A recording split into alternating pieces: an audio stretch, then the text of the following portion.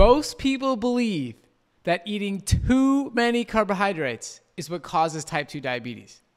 Intuitively, it makes sense because your blood sugar goes up when you eat carbohydrates. But this is a normal physiological mechanism. The problem is when glucose gets raised beyond normal levels and stays high for a long time. That is a sign of insulin resistance, not the cause. Carbohydrates are not making you insulin resistant. They are simply showing you that there is a dysfunction at a cellular level. Your cells are blind to the signal of insulin. So what is leading to this cellular dysfunction? It's excess fat in the diet, particularly from animal products and processed foods.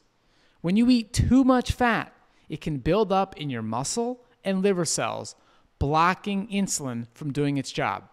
This is called lipid-induced insulin resistance. Without insulin working properly, glucose can't get into your cells, so it builds up in your bloodstream. That's where the high blood sugar comes from. So while it's easy to point the finger at sugar, the real problem is fat clogging up your cells. If you want to reverse insulin resistance, focus on whole, plant-based foods that are low in fat. Things like fruits, vegetables, whole grains, and legumes. That way, you're addressing the root cause, not just the symptoms. We've helped thousands of people improve their blood sugar values and reverse insulin resistance with our method. But first, you must understand the true cause of insulin resistance.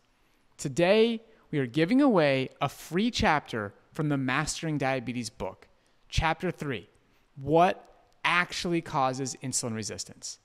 Comment well below, and we will send it your way. And we have included some delicious recipes to jumpstart your journey towards better blood sugar levels.